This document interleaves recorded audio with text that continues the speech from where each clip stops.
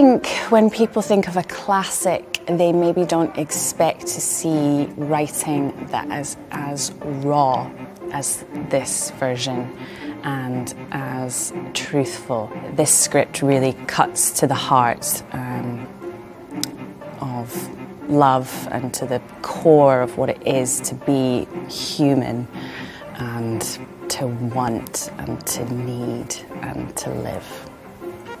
I'll tell you what I am enjoying. I'm enjoying watching other people in the cast. Like, I've never been surrounded with so many actors that are just so funny. I'm not going to spoil anything, but there's a lot of funny moments. I was so curious about the whole thing of passion and love and whether they are the same, whether they exist externally, and whether you can live as you want to live. The writing is really accessible. It's Lesley's script. Is like, I think it's hilarious.